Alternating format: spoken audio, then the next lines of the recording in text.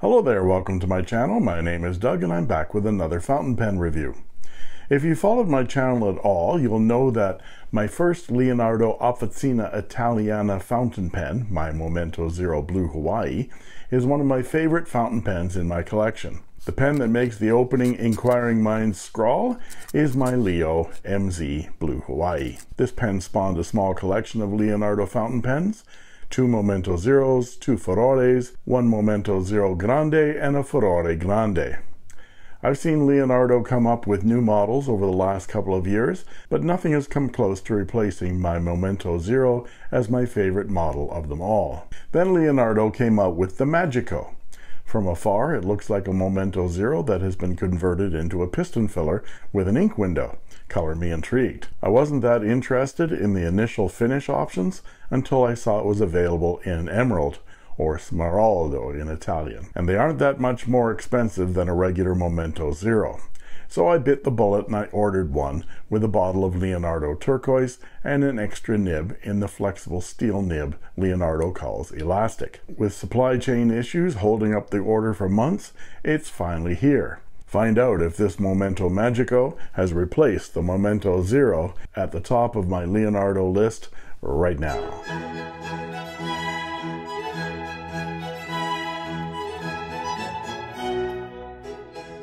I've often thought that the Leonardo Momento Zero and the Leonardo Furore are the perfect writing instruments.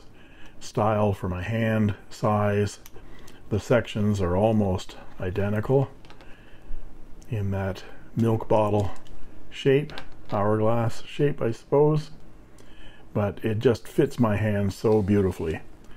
And of course the Furore I think is underestimated in terms of its value. It's certainly a bargain, and this one in Galaxy is just gorgeous. Look at that. The Momento Zero Blue Hawaii was my first Leonardo, and even though I've got a beautiful Momento Zero Grande in this Jonathan Brooks and a Furore Grande in this beautiful Smeraldo, look at that, I still think that the Momento Zero shape itself is probably the best for my hand of all the Leonardos. And I have 2 Momento Zeros and 2 Furore style fountain pens now from Leonardo, and they're all magnificent, but I think that the Leonardo is probably the best. And so when the Leonardo Magico came out, it's a slightly different style than the Leonardo Momento Zero, but the one thing that the Momento Zero doesn't have is a piston filler. You have to get the Grande size to get the piston. Well, now with the Magico you have a piston.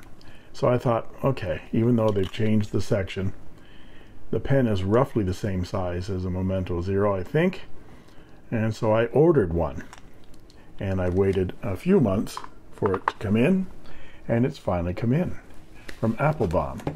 I've taken all the stuffing out of this, but this is the Applebaum green box, and of course you get your couple of stroopwafels, which is always nice.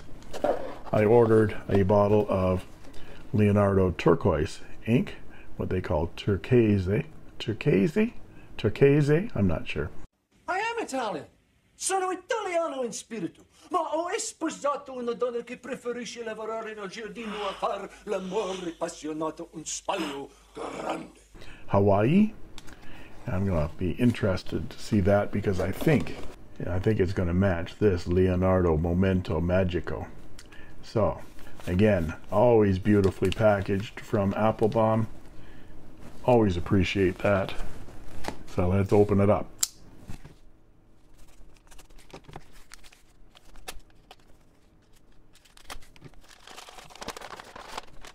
A different kind of box from the Momento Magico than I'm used to, with this interesting design. Fatto a mano nelle officina Leonardo, made by hand in the workshop of Leonardo. Saranno naturalmente accolti sotto la mia protezione per la durata del loro soggiorno.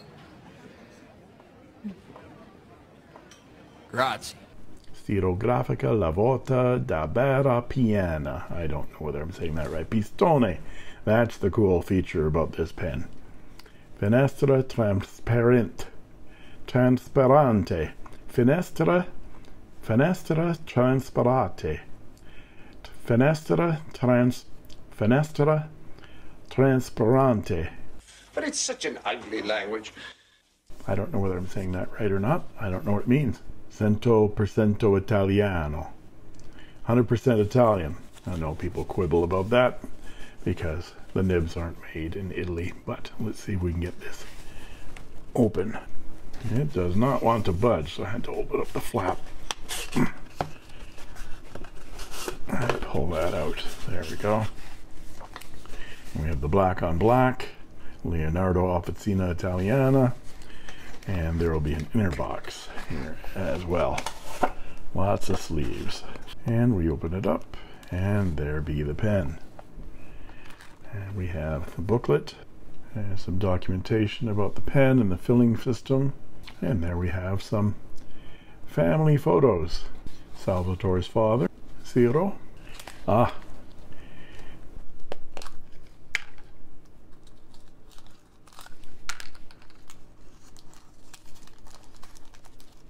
It is a flex nib, what they call the elastic nib, which I bought extra. I am no calligrapher, but I thought you'd be interested to see how that nib works. And here's the pen.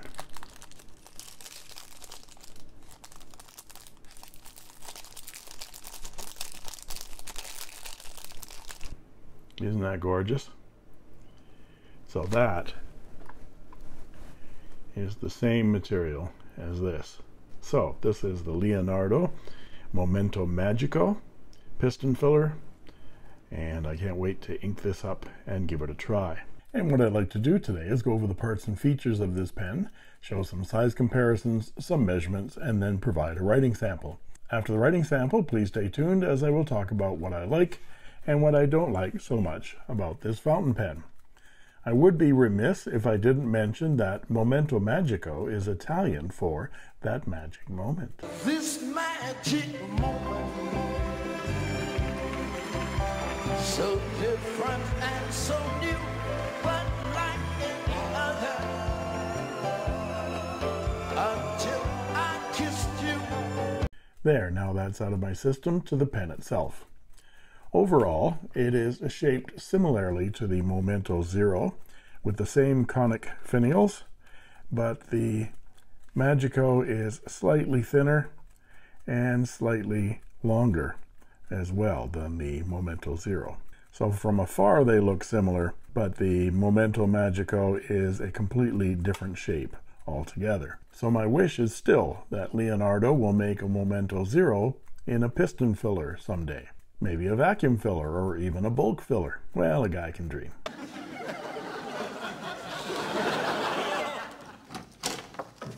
Oh, what a terrible dream. But we do see Leonardo's magnificent Smeraldo acrylic resin here. I know the camera makes this look a lot bluer than it is. This is more green than blue.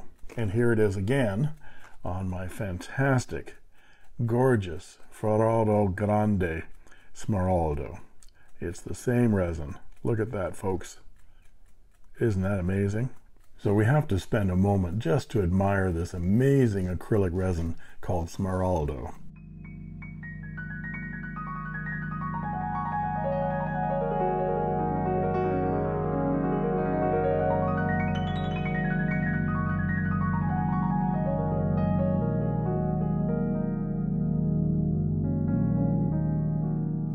A little slow motion action always makes things look a little sexier. What's it about? Lifeguards?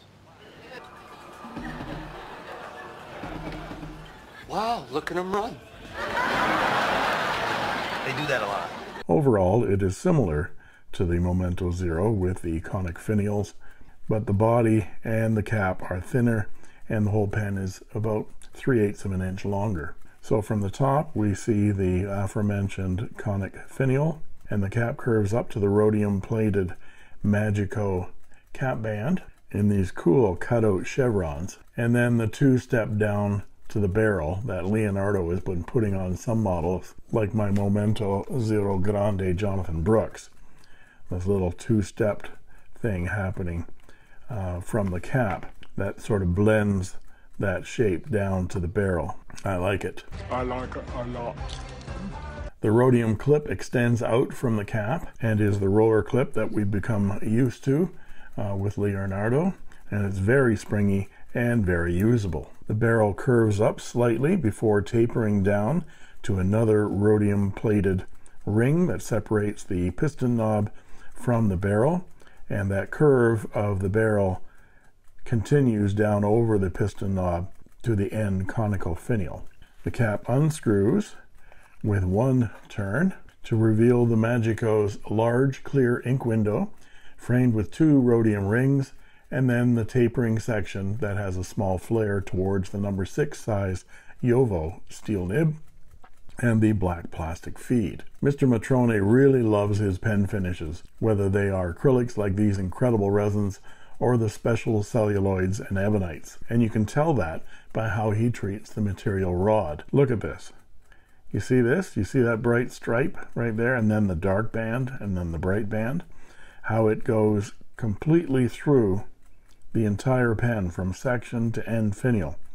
That means that he's using a single rod stock that is cut here, here, here, and there.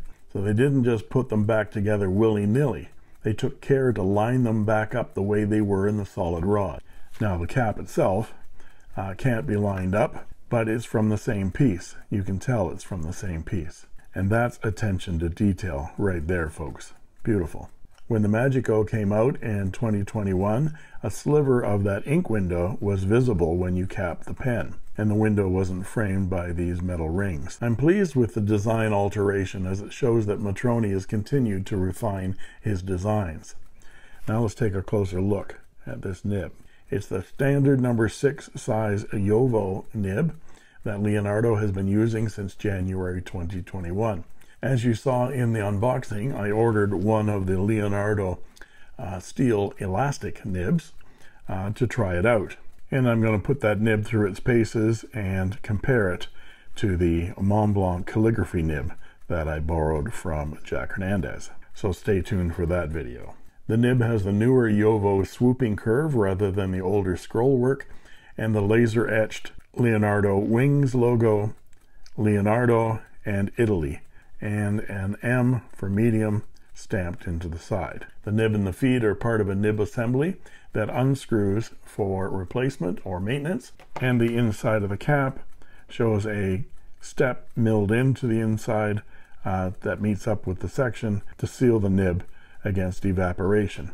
The cap posts deeply and securely, but not nearly as nicely balanced as the Momento Zero. You can see that posted, the Magico is a good 3/8 of an inch longer than the Momento Zero and becomes a fairly long baton in the hand. Unposted, the pen is plenty long enough to write with comfortably. The section is a bit of a disappointment to me personally because it just doesn't feel as comfortable as the two-step Momento Zero design. I guess I'm spoiled with this two-step design because it's just perfect for my hand and grip. The flare at the end of the section is nice, but the combination of the tapering barrel-shaped section and the rather straight design of the barrel itself has left the pen feeling less comfortable in my hand than my Momento Zero. The Momento Zero has a bit of a bulge right in here and a bit thicker, and so it sort of cradles in my hand, and that two-step section just fits there perfectly. Whereas the Magico is a bit straighter, a little bit longer, and my thumb rests on those threads, which are slightly sharper on the Magico than on the Momento Zero. There's a good view of the two sections together. I bought this pen from Applebaum, where it's currently selling for $167.32 US, and you have 14 nib options from which to choose. Extra fine, fine, medium, broad, 1.1 stub, and extra fine and fine elastic nibs in steel in the same range in 14 karat gold. The gold nibs are an upcharge more than the price of the pen itself. Now let's look at some size comparisons. And here is the Leonardo Momento Magico with a Leonardo Momento Zero Blue Hawaii, a Pelikan M800, a Hongdian N7, and the new Narwhal Schuylkill Dragonet Sapphire. And I failed to mention when I was looking at the cap and the barrel that the Magico has Leonardo and the number of the pen. It's not a limited edition, but it is a numbered edition, etched onto the back of the cap, whereas the Momento Zero has those etchings along the barrel. So that's another change. Now let's look at them posted. And here they are posted. The Pelikan M800 is the reigning champ for posting, and the Hongdian N7 is close, but its cap is a lot heavier. Now let's look at them unposted. And here they are unposted. These are all number 6 size steel nibs, with the exception of the Pelikan, which is a number 6 size 18 karat gold nib. Now let's look at some measurements, and I'll be back with a writing sample.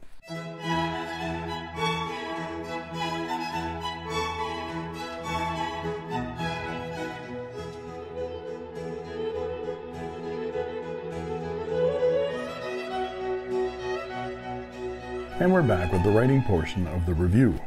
This is Clairefontaine 90 GSM paper, and this is the Leonardo Momento Magico, and it has a number 6 size steel Yovo nib. Let's check the wetness. This nib is plenty wet, and it's smooth like glass.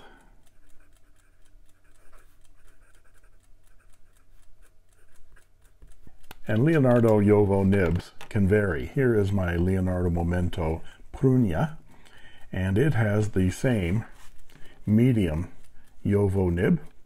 They are identical, except that the Prunia, that's how you spell it, has a good deal of feedback. Maybe you can hear this. So it's pencil-like. It's not a bad thing, it's a good thing. Now listen to this one. You should hear the difference there. This one is like glass, whereas this one is more like a pencil.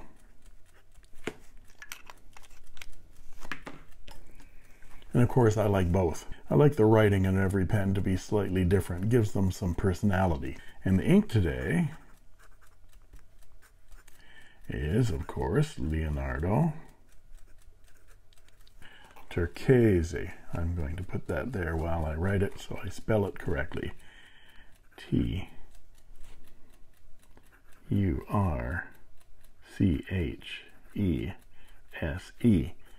Turquese, Hawaii. And here are some swatches I did on Tomoe River paper showing some similar turquoise inks that I have. At the bottom here is the Leonardo Turquoise Hawaii, and it's a pale blue, blue-green, whereas the Leonardo Smeraldo Emerald is a lot greener. And there's Lamy Turquoise, which is a close match to the Lamy Turquoise, but the closest match that I own to Leonardo Turquoise is back here, is Robert Oster's Bondi Blue. I find that that color matches the Leonardo Turquoise Hawaii very, very closely. The reason I do all that is that the inkswatch.com doesn't have these Leonardo inks as of yet. It looks like I might have to swatch and upload to them. And as to line variation, well, it is a steel nib. You can push a little bit out of the nib, but it's not flexible. It's fairly stiff. It has just a bit of bounce to it. This nib makes a 0.6 millimeter line, which is a Western medium or a Japanese medium to broad on my Richard Binder chart. And for our quote,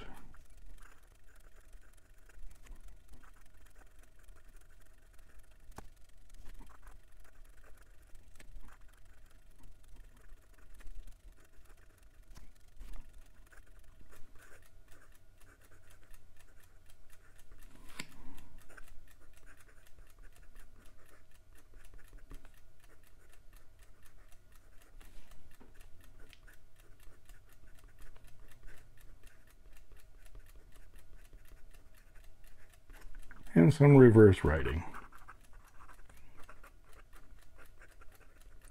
It's very scratchy and very dry.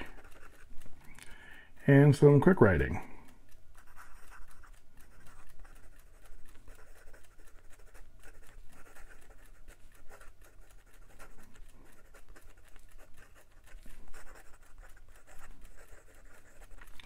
No issues whatsoever. Very, very wet nib. So what do I like and what do I not like about this fountain pen? My criticisms of this fountain pen should be taken in perspective. This is an incredibly beautiful, expertly designed and engineered fountain pen. In my opinion, Leonardo is making some of the best fountain pens in the world right now. And the owner and lead designer, Salvatore Matrone, is not resting on his laurels either. He continues to redesign, refine his existing models, and create new models all the time. I've just heard that Leonardo will begin making their own nibs in-house in Naples.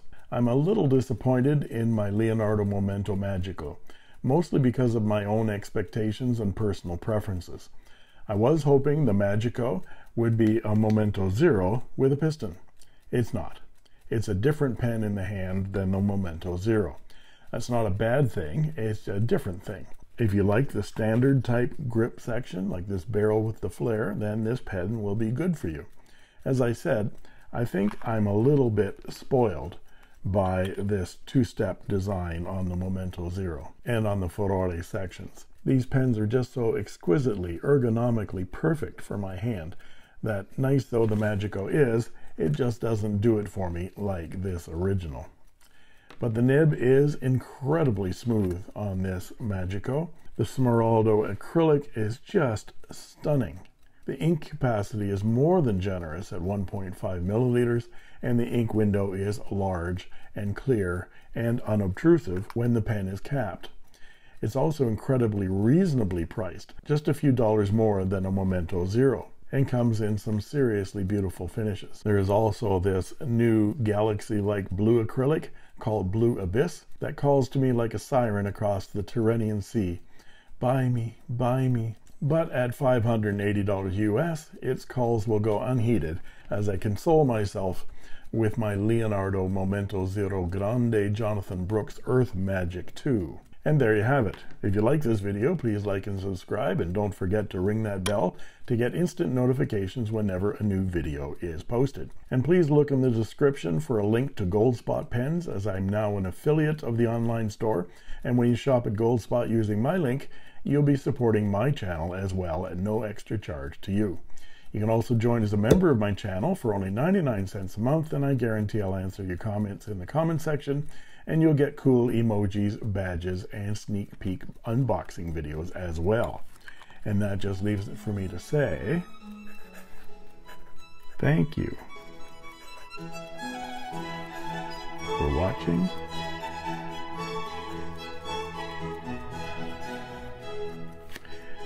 And that's all she wrote.